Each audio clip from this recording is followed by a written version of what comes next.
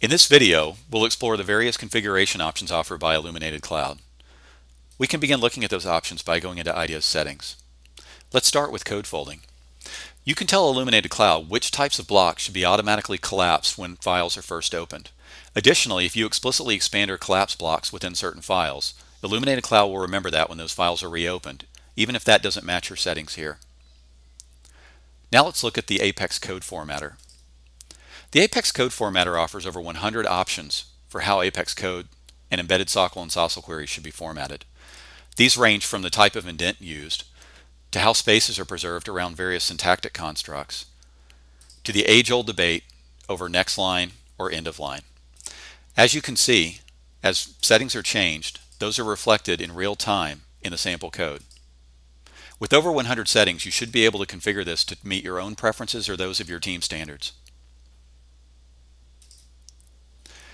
Illuminated Cloud also includes file templates for various types of Apex classes, triggers, Visual Force pages and components, and of course the metadata files associated with those source files. These file templates are configurable in place, or you can create your own, and those will be presented to you when you create the respective file types. You can also configure Illuminated Cloud at an application level. For example, you can enter a license key if you've purchased it, and if you've previously entered a license key, you can deactivate that key on this machine if you need to move it to another machine. You can also configure Illuminated Cloud's real-time validation and deployment features here. I'll go into those in more detail in the video session on metadata retrieval and deployment. On a per project basis, you can configure the force.com connections associated with that project and how those packages are associated with the various modules for that project. You can also configure Illuminated Cloud support for development of multiple managed packages in a single dev org here, but that's an advanced topic that will be covered in a different session.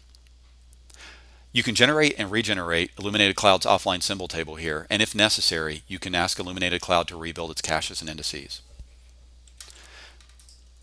To look at the module-specific settings, we can go into the project structure. Each module configured for Illuminated Cloud will have an Illuminated Cloud facet.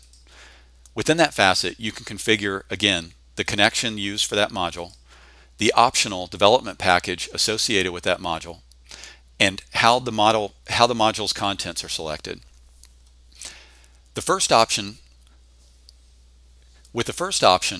if no package is selected, the module will be associated with all metadata in the org, or if a package is selected, with all metadata in that package.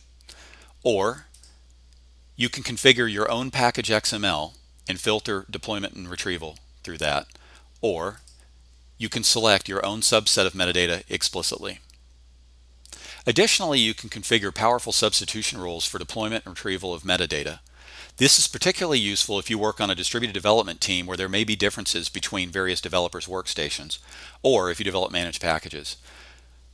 In this example, I'm showing how you can automatically comment out deprecated annotations on deployment and restore them on retrieval. If you've ever developed managed packages in a distributed form, you can understand why this will be particularly useful. That was an overview of many of the configuration options for Illuminated Cloud. Thank you very much.